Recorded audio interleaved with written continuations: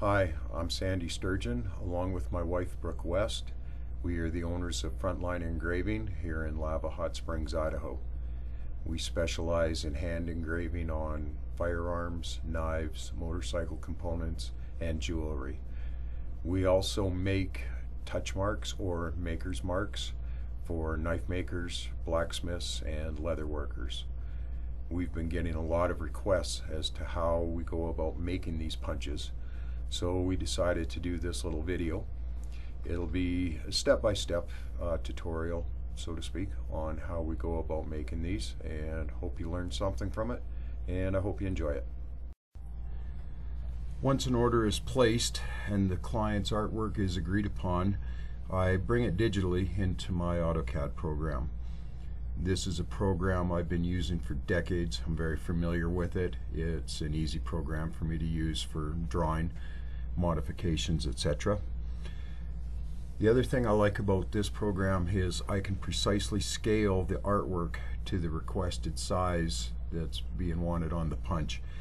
If there's any problems at this time, I can identify them very easily, and might have to change the size of the punch a little bit, or we might have to modify the artwork a little bit to get the crisp, clear image that the client is looking for. I chose this particular layout for this video. It has a couple of elements that will show what I do a little bit clearer. We've got some lettering, the CW, we've got an animal, the bear, and we've also got the state outline. So once I've got this in, I will take and I will do the modifications required for my purposes. So here I have the layout finished. It's going to be a raised outline border on the state. I have the client's name, the size of the punch that is requested. We'll just scale this up here a little bit. So by using AutoCAD, I can take the size that the client is looking for, and then all this circle is the diameter of the steel that I use. And I use S7 steel for all of my punches. I don't vary from that at all. I was the head engraver for a company, JE Enterprise LLC. We were privately commissioned to the Mint on a lot of work, and it's the only steel that we used. We used it for all of our coining molds, dies. We used it for our hot and cold hobs, and this stuff's amazing. And with the way I was taught to heat treat by both a German and an English machinist, tool and die maker, they were masters at their trade. This stuff's just amazing. I love S7 for what it can take. We had some coining dies that had 3/4 of a million to 1 million strikes on it with no wear or tear damage to them at all. The press that we had was a 500-ton hydraulic press that came out of Italy. We also had a 350-ton flywheel press, and this stuff was just amazing at the beating it would take. So this is why I use it for my touch marks, my maker's marks. So the next step is to take my S7 tool steel. I get this pre-cut in 6-inch lengths. Very convenient for me, and it's a popular size, the most popular size for my clients. For the most part, the ends are squared up pretty nice, but I still need this set up very smooth and at 90-degree surfaces from the side to the top face. Simply just using my files, I square this up. Now at this time, I'm not looking for an absolute mirror surface yet. That would almost be detrimental at this point.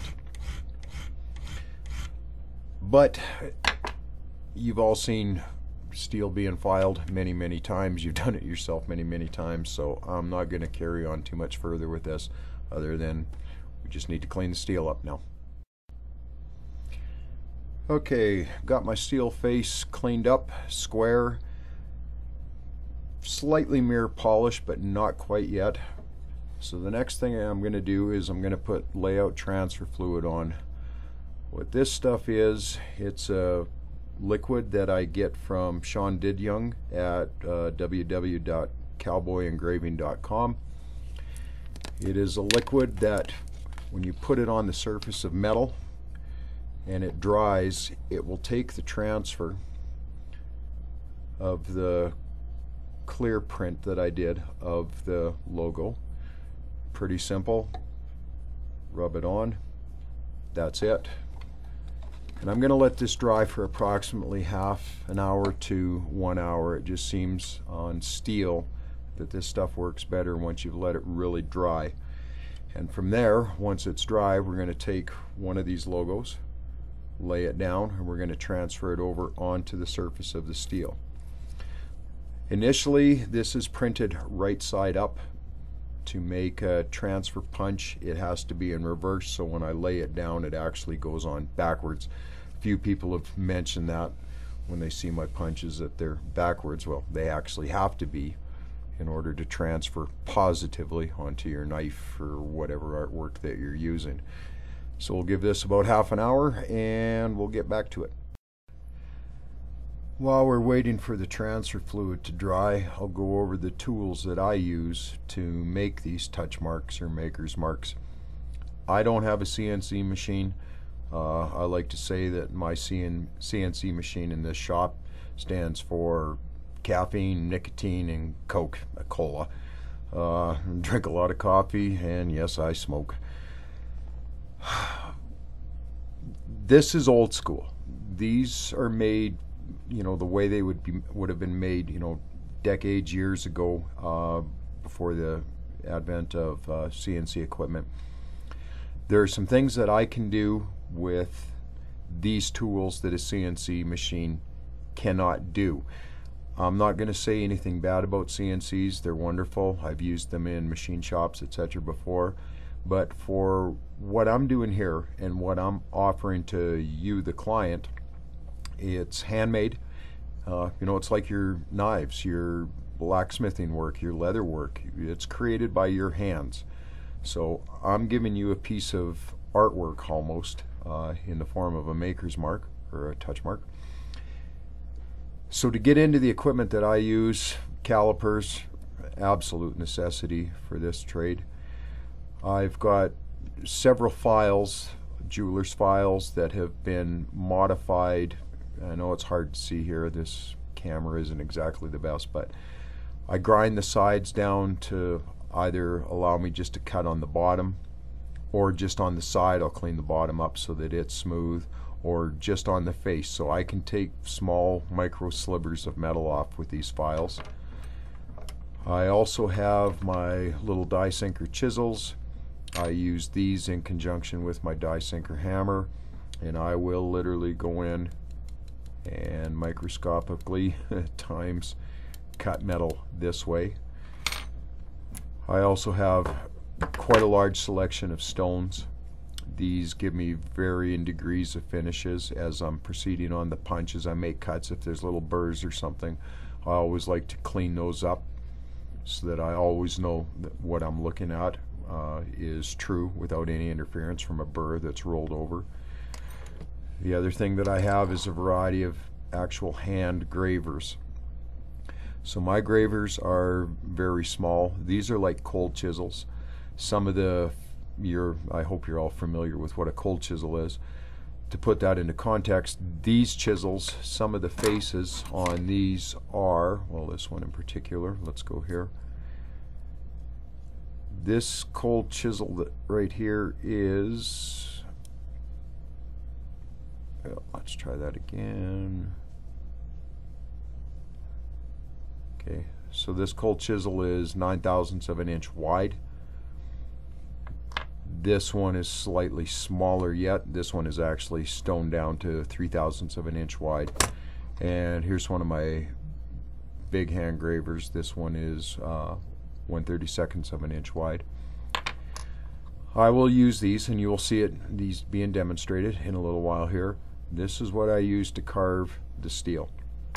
Now another thing that I use is, this is an engraver. Now this old girl, she's been with me for over 25 years. It hooks up to a Fordham flex shaft. There are engravers out there, engraving systems out there that use air, pneumatic. They're wonderful systems. They absolutely are. I'm not going to knock them. However, I've been using this for over 25 years. It was originally designed for a tool and die application.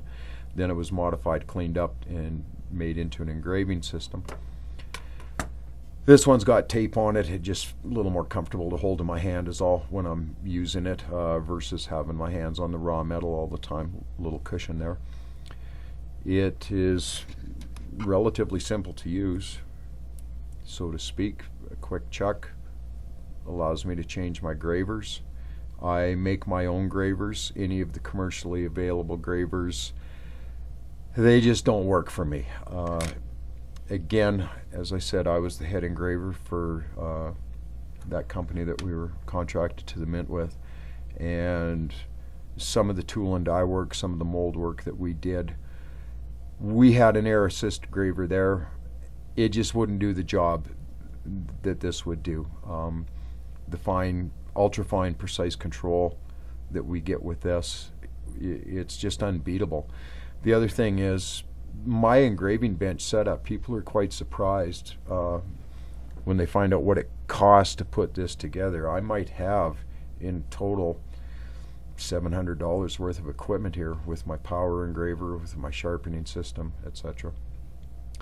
Some of the pneumatic systems that are on the market, along with the sharpening systems and the accessories that go with it, they're going to run you, you know, thousands of dollars. And like I say, I'm not going to knock it, but this little girl and me, we've engraved coin molds, commemorative military dies.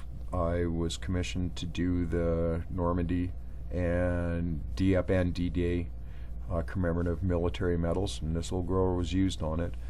This is engraved motorcycle pieces, guns, knives, jewelry. The biggest thing that I've engraved with it, I engraved an airplane propeller for a guy. Literally a case of more money than brains. That was an insane project. But anyhow, so these are the tools that I use. This is handmade. What you're getting from me in your punch, in your mark, it's handmade. So I just wanted to give you a brief outline of the tools that I use. And I think that transfer fluid is just about dry, so let's go grab it and set up the transfer, and that'll be the next step. So our transfer fluid is dry. It's dried for just about an hour.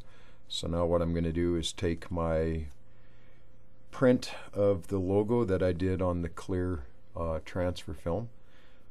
I'm going to center it, lay it down on top of the punch, and just take a 3H hard pencil and burnish it, and the ink from the transfer paper will go right onto the steel. This is a very, very precise way of laying out these makers' marks. Once you get the first bit started, it tends to stick down by itself. Some of the bigger punches I might use tape on the edge to hold it down, but anything that's half an inch and under, I can pretty much just hold it freehand, and it's not going to move on me.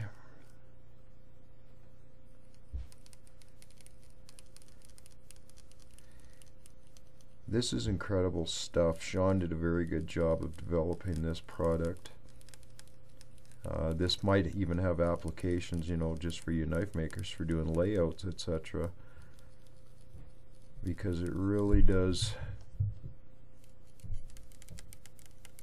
make precise locations and transferring very easy. Now I'll see if I can get this into focus for you. Where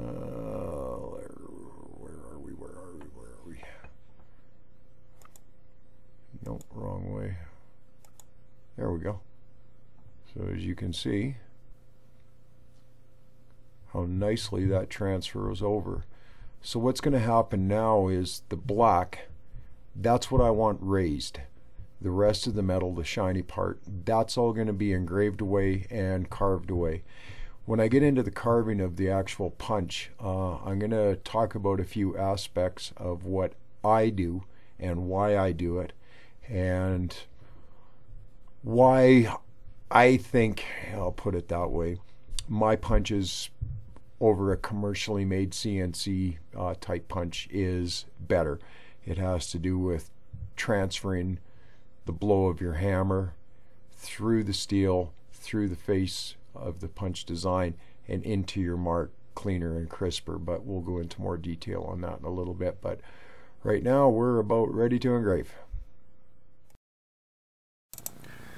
Before we get into the engraving part here, I'm going to go through a little bit of theory on how and why I make my punches. So what I've done here is a couple of little drawings on my AutoCAD program to try illustrate this. So if we go here, let's say our design is an anvil. We have a steel punch, whatever diameter it needs to be. But when you look at the bottom up, all this red material is what would be removed away from the design to leave it raised, so it will make the transfer. Here I've shown it as to how a typical CNC machine would do it. Fairly steep angles, anywhere from 15 to 30 degrees. So the reason for that is those tools are designed to cut a long time and stay sharp, and really not a lot of time put into the real fine angle tools from most commercial manufacturers of tooling, and that's fine. So this would be removed, this would be removed, and that's what it would look like from the bottom up, which is going to leave you with a punch that looks similar to that if you were to do a cross section of it. Fairly wide, fairly sharp or deep angles, and a lot of times that's perfectly fine. What happens though is, we'll go to this one here, is when you strike the punch down into your steel or whatever material you're striking or stamping, what will happen is these forces indicated by these red lines here, they come down, but any of this material on the side, the forces come in, and at a 90-degree angle they shoot right towards the middle and they try to cancel each other out. So a lot of the energy that you use from the blow of your hammer is actually canceled out because it's got 90-degree edges on the outside.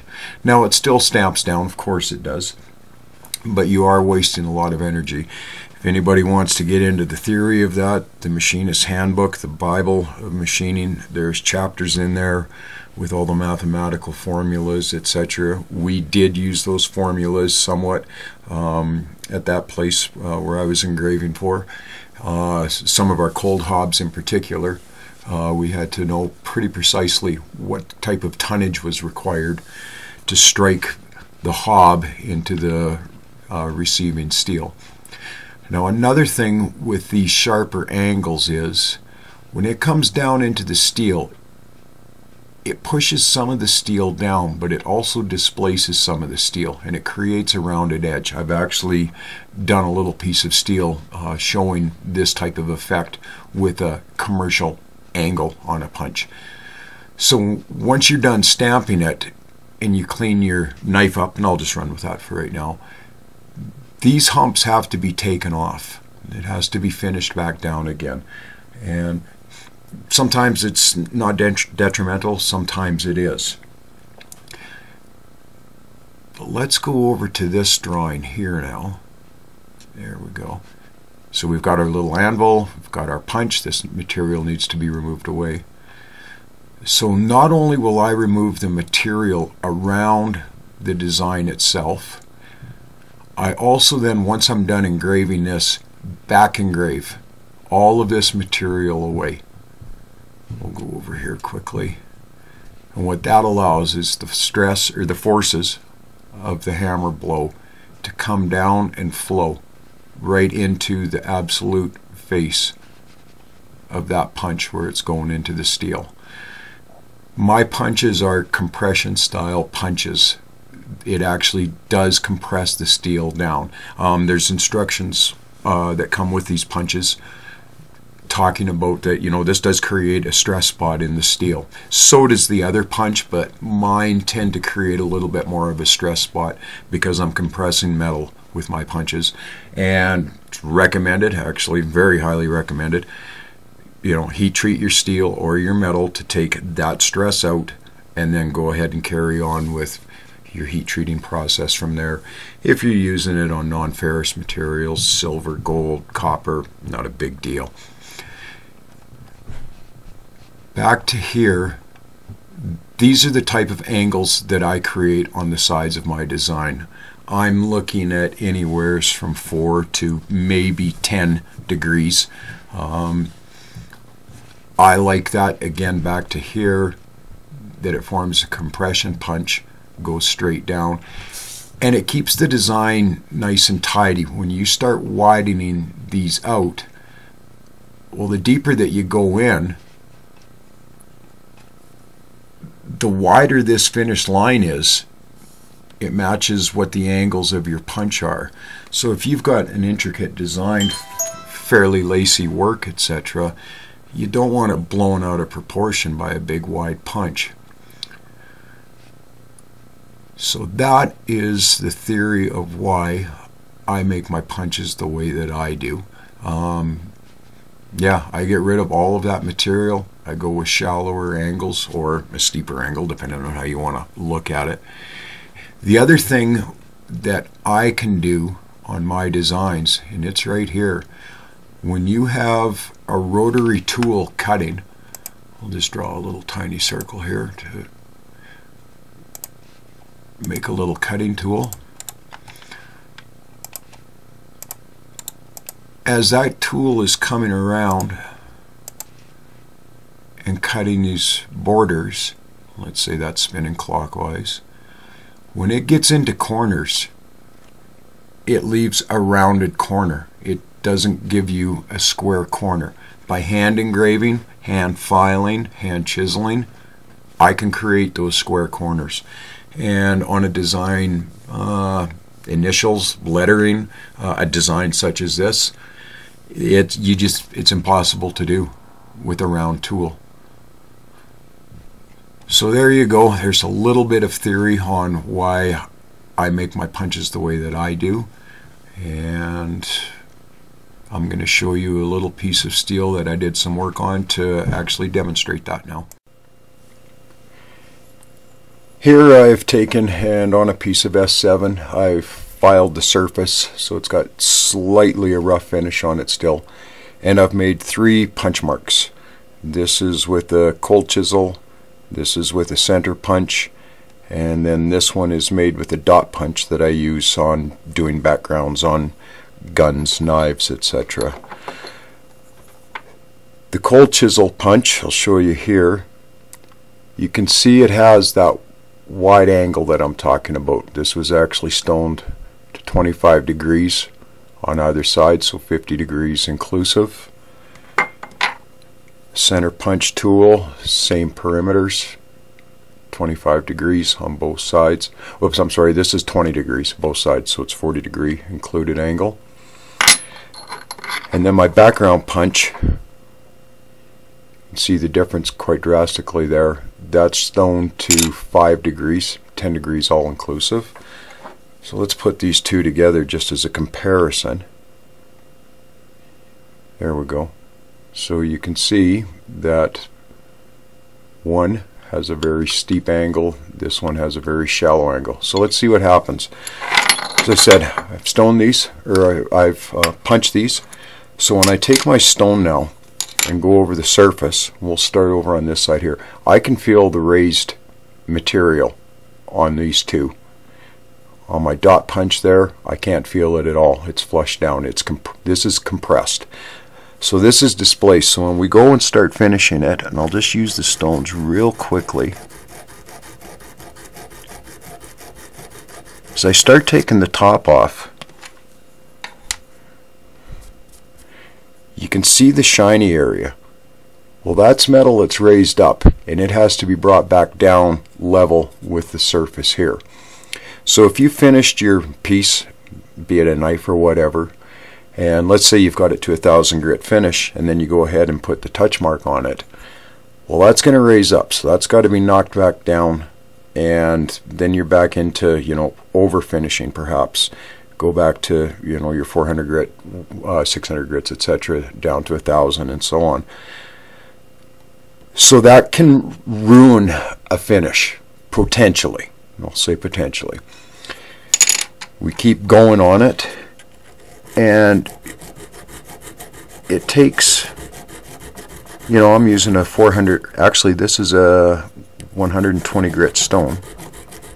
So it takes a little bit to get that knocked down.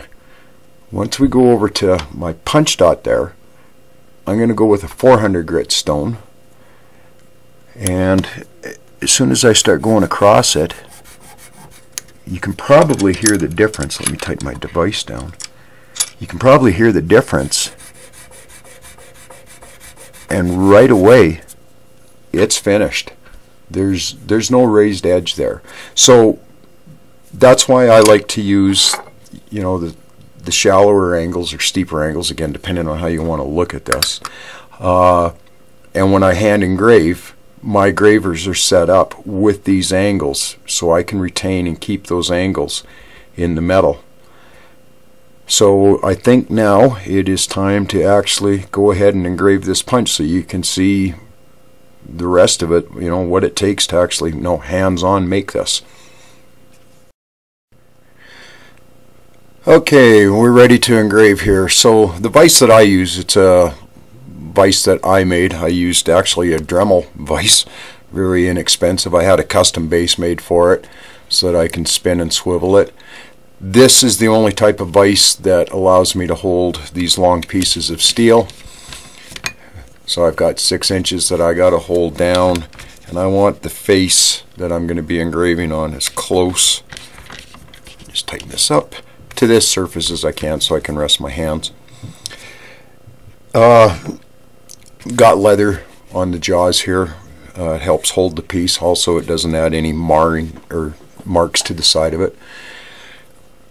This is my engraver. This is what I'm going to start off with. One thing I didn't mention in the one video there is I said this is hooked to a rotary shaft, but this doesn't rotate. This machine actually acts like a little miniature jackhammer. So as I step on the foot pedal, varying how fast I want it to go, it actually reciprocates back and forth microscopically, but it duplicates the impact that you would get or could get if you were to use, let's see, well, not good at this camera stuff, the hammer and chisel part. So what I'll do is I'll focus in a minute here, but I'm going to start by engraving all around the outlines of the black. So let's just bring this up into focus a little bit closer. Yeah, that should work.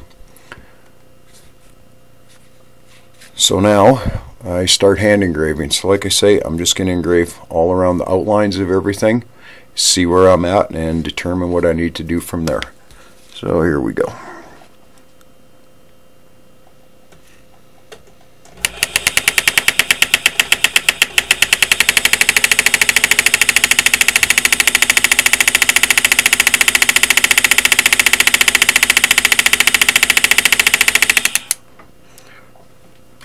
Okay, so there's the first line cut.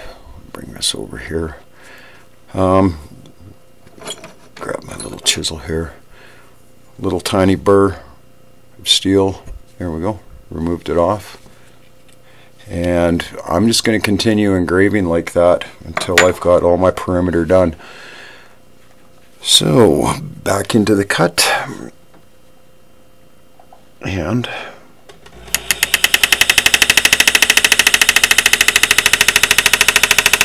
so my right hand that I hold my engraver with pretty much stays stationary. I use my left hand to swivel the vise and turn the work into the cutting face.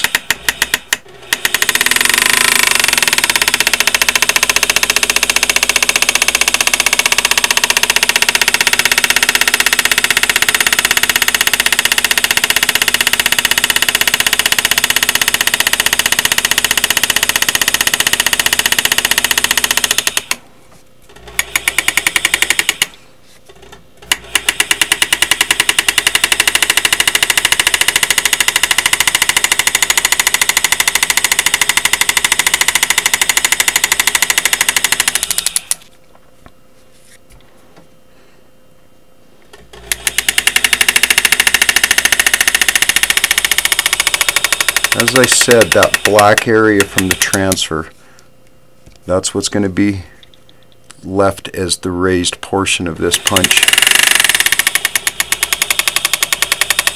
And that's what will actually transfer down into your knife or the piece of artwork that you're working on.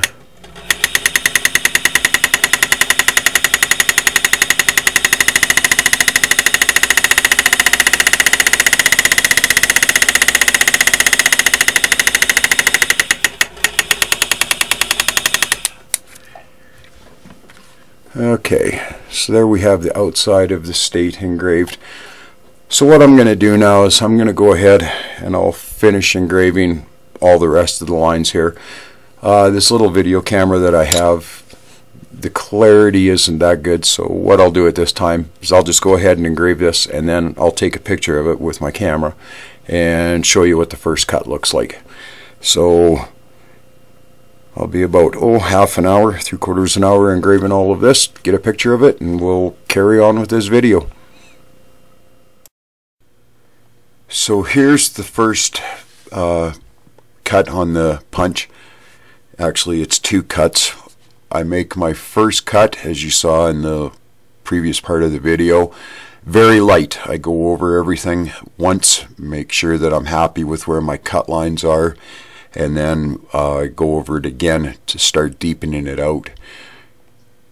One of the things that I'm always looking for is, you can see down at the left corner there by the W, like those little rolls, divots, that's part of the state of Georgia. So you want to make sure that it matches what the client set for artwork and exactly what that individual is looking for.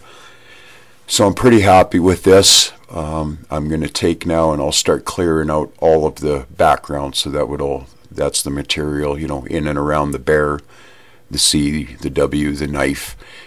I like to remove my backgrounds at least 25 thousandths of an inch if I can. Ultimately, if I can, I try to get down to 40 thousandths of an inch deep, and that's sufficient for these type of stamps. You go over how wide custom knives are, and I've worked on quite a few of them, and you know, you put that down into the metal. That's a lot of depth going in there. It gives you a little wiggle room as well. So the next step now is to take back to the engraver. I should be able to video this with a flat chisel. Probably go in starting out with a 30 thousandths wide flat chisel and just start cleaning out all the background. Now along the edge, on the outer edge, I'll just use my bench grinder to knock off the bulk of that extra material, and then I'll come in with my Fordham with my little burrs and stones and clean right up to that line that I've cut, and that will be the end of that on the outside. So back to the video of me actually engraving, and let's see how this goes. So this video making process is a little tougher, a little more difficult than what I thought. I'm not used to this stuff. Said I was going to show how I cleaned out the background. Well, I was videotaping that, and with my hands going over top of it, trying to keep it in focus.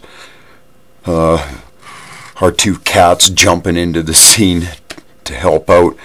It really didn't work out that pretty good. So I guess if I'm gonna do these videos or do, you know, other videos in the future, I might have to not be so Scottish and invest in a decent camera and get set up for this. Suffice to say though, at this stage I've cleared out most of the background. The graver that I used for this, it's a flat chisel, 30 thousandths of an inch wide, and I don't know if you can see it. To me, this is a big chisel. So what I've done now, or what I've got now, is the background's pretty much cleared away. There's a couple of little areas that I don't go in with the power assist. They're a little fine. I don't want to take a chance of slipping. So I'll come in with my hand gravers now and my files that I've modified for this and do some of the final scraping and cutting that way. See if I can just bring this up. Yeah, one more. Does that work? Okay, there you go. I think you can see that. Yeah, my lighting, it's good for engraving, but maybe not so good for this. But you can see background, it's removed now to 22 thousandths of an inch, so I'm happy with that. I'm going to stipple the background on this. I think that'll add a nice contrast and texture to it when it's used. So I'm going to back away again, and whoops, I'll go up a little bit. I think that worked. There we go. So there's an area over here in the top corner of the state. I've got a couple of little burrs and sections in there that I'm not happy with. See what I mean? What works for me, engraving, doesn't work so good for videotaping. There we go. So anyhow, same process with the power engraver. I just come in and cut these areas.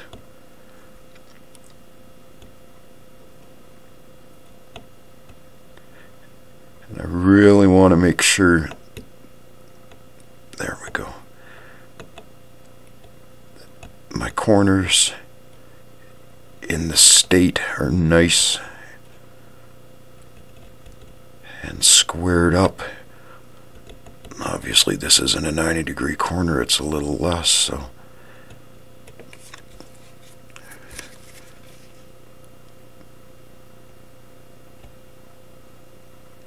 there we go. That was nice. So these slivers of metal, I wish I could capture these. Yeah, you can't even see them, but I mean, they're literally slivers. And trust me, I have gotten them into my fingers before. They hurt. Part of the game.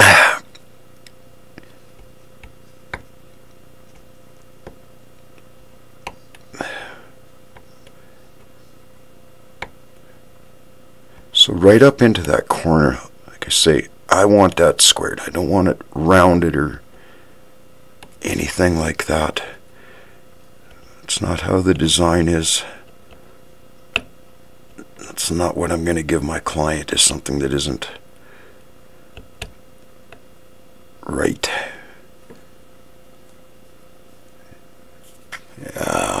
Yeah, you can kind of see little shiny spots on my finger. So those are pieces of the background that I'm taking out.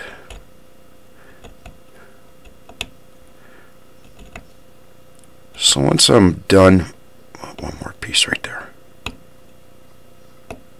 There we go. Once I'm done with that, now to even out the bottom, if I was to leave this as a very smooth bottom, just using my, I call these die sinker files, but I mean the little jeweler files that I've modified, all we would do is go in and just file that surface and even it right out.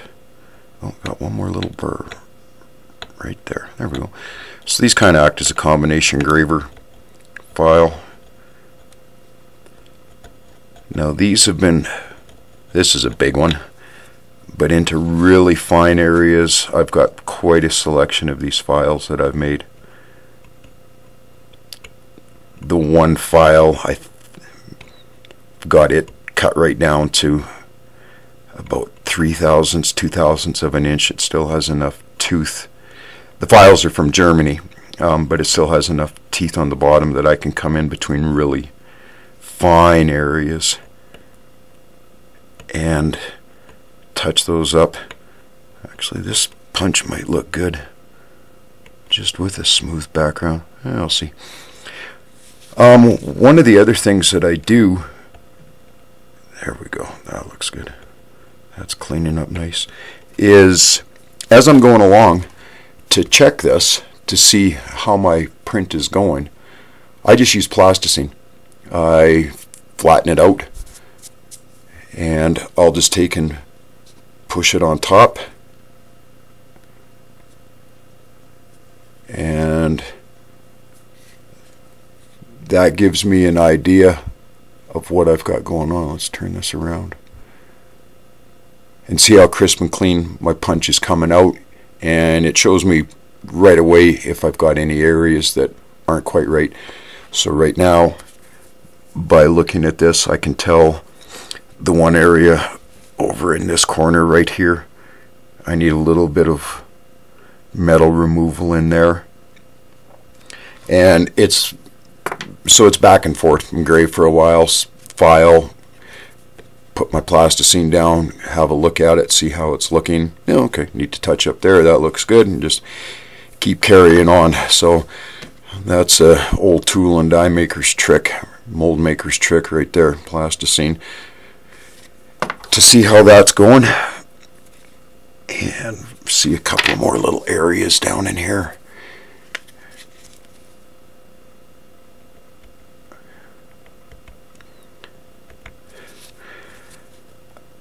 So I'm hoping, no, there we go.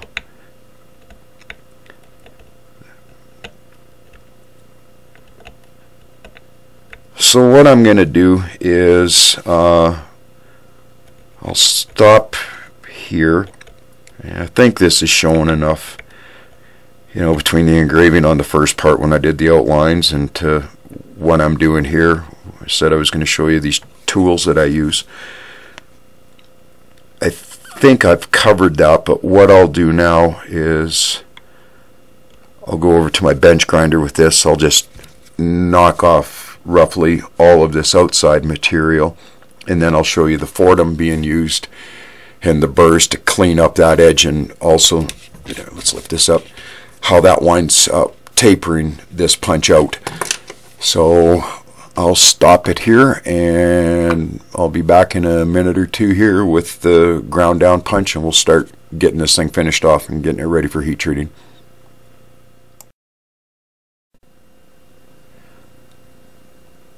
So here I've taken the punch over to my bench grinder, and I've removed all the material along the side, that background. So this is rough right now, like any machining process. You've got your rough cut, medium cut, and then final cut. So this would be my rough cut. Let's see if we can bring this up here. There we go. So that, yeah, we'll get it focused in here. I'm going to use this little vise now to do the rest of this. I want absolutely no movement or vibration as I'm cutting along here with my Fordham. You screw up now, cut over the edge and into the design, all of that works for nothing, and I have done that before. So here's Fordham. This is now a rotary hand piece, and again I've got my tape on it, make it a little more comfortable to hold. So this is the first burr that I'm going to use, kind of a rounded cone shaped burr, and I'll just go and I'll start blending these edges up.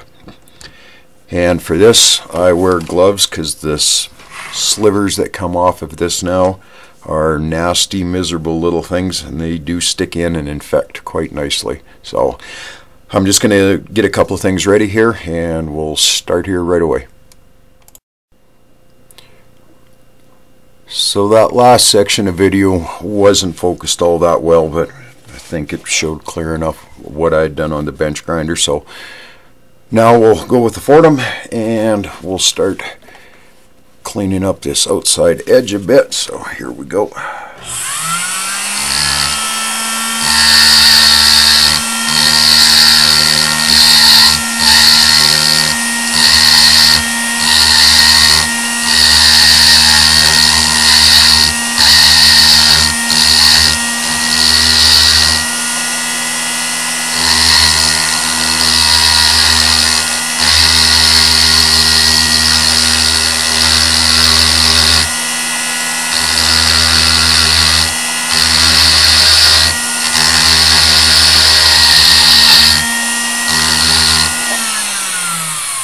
So what I'm doing now is I'm just cutting all this material away, blending in along the edge here down into the length of the shaft, and I'm cutting right up to the bottom of my outline cut into the middle of it.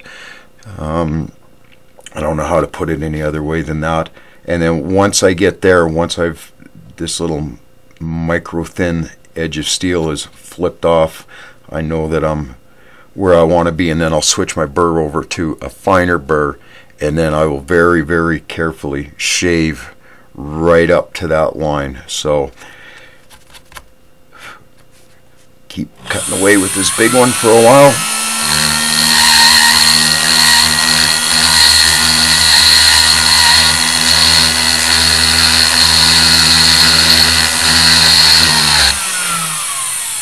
Okay. This takes a while, so I'm not going to bore you with just watching me carve away on the outside of this. So once I've got all the rough cut the rough cut done here, then I'll come back in with a fine burr and I'll show you that. So we're back to the camera again. I tried videotaping more of the grinding process with that bigger burr and it just wasn't working. So here you can see along the edge of the state outline a little bit of a ledge or a lip there. It's 2 thousandths, 5 thousandths of an inch, 10 thousandths of an inch in areas. That's my rough grind. So now what I'll do is I'll switch over to a finer burr, smaller burr, and I'll come up to the edge very tight and close with that, and that'll be the next picture. I'll show you that. Sorry, I just can't focus the little video camera that I have, this little webcam, to get good detail. So I'll stop on this one and insert the next picture and show you what I've done next.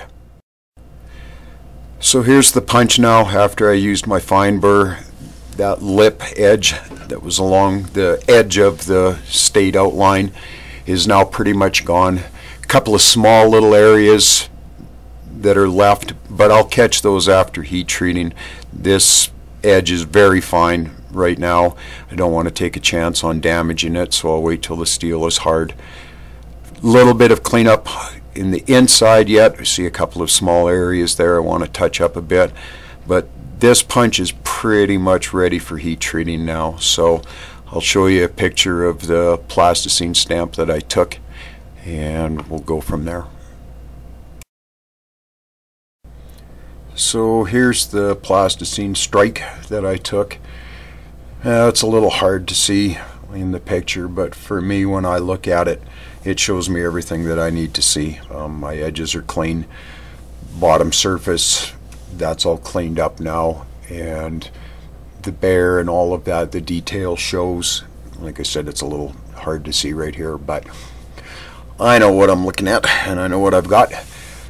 So like I said, this is ready for heat treating, and in the next section of this video I'll go into that. So this punch is pretty much done at this stage of the game until the heat treating's done. Alright, we're pretty much at the end of the engraving, carving portion of this punch. What'll happen now is I'll heat treat it. There's a special way that I heat treat. It's the way we did it at the Mint, or that place that I worked at. I don't know if it's proprietary information on that, so I'm not going to get into that. We did treat Heat RS7 different than what the book says to do it. It's quite an involved process from here. Once the punch is heat treated, it is followed by a triple tempering process. Like I say, I don't want to get in trouble with the Bureau of Engraving or anybody like that, so I'm not going to get into that. When I'm done the heat treating, I'll come back in. I had little minor areas on the edge of the border here that I needed to clean up. I'll use diamond stones on that, do the final polish. At that time, I am going to stipple the inside of this. I've got a carbide bit that I made that will put a nice textured finish on the hardened steel. So just using my hand tools, this is how I make the punches. This state border, I measured it real quickly, it's 0.8 of an inch thick. So it's fine, it's delicate, it's lacy. Now, will it stand up to the rigors of using it as a touch mark? Absolutely. That's what this steel is designed for. What else can I say about this? You know, like I said, I'm not knocking CNC equipment, not at all. It's people were asking, how do I make them? Well, this is how I make them. This is handmade. So, you know, little hand gravers, my die sinker files, stones, and steady hands. This is how I make these marks.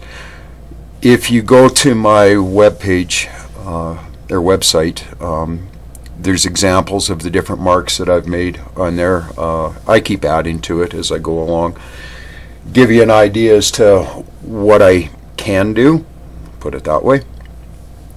And as I was going through this video, I mentioned some company names and some individuals. What I'll do is at the end here, if you're interested in any of that stuff, I'll do a little, I guess, slideshow listing the names of the companies that I use, where I get my equipment from, etc., etc.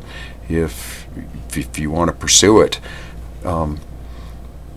As far as the engraving equipment goes, the power assist, I've gotten into the debate before over this engraver that I use. Not going to get into that again. I stand by what I can do with the equipment that I have.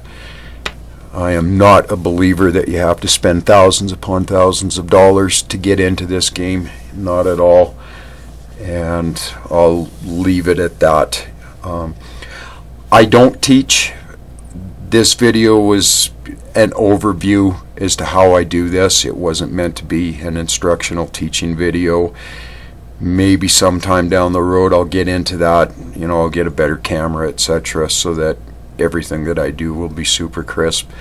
This was just meant to show you how I do it. Video is a little bit long, I understand that, but this isn't really something that you can show in 10 minutes or less. It doesn't work that way. There's a lot of skill, a lot of, you know, what do I want to say here? There's a lot goes into these. As I said, you, my client, you're getting a handmade custom mark just for you. It's, you know, I put a lot of heart and soul into this stuff. Yeah, it's artwork. Anyhow, I think I'll wrap up here. I hope that gives you, you know, a bit better understanding of what goes into your stamp. And thank you for the interest in wanting to see what I do. And again, I hope, you know, this was informative, educational. Like I said, not a complete 100% step-by-step process of how to do this, more of an overview and like that. So I've got a ton more of these to make, so I better wrap it up here and get carving on some steel. I want to heat treat about 10 of these by the end of the week if possible. So anyhow, thank you very much. And again, if you have any questions or anything like that, the link's there, how to get a hold of us, and we're more than happy to answer questions. There's really not too many secrets in this shop.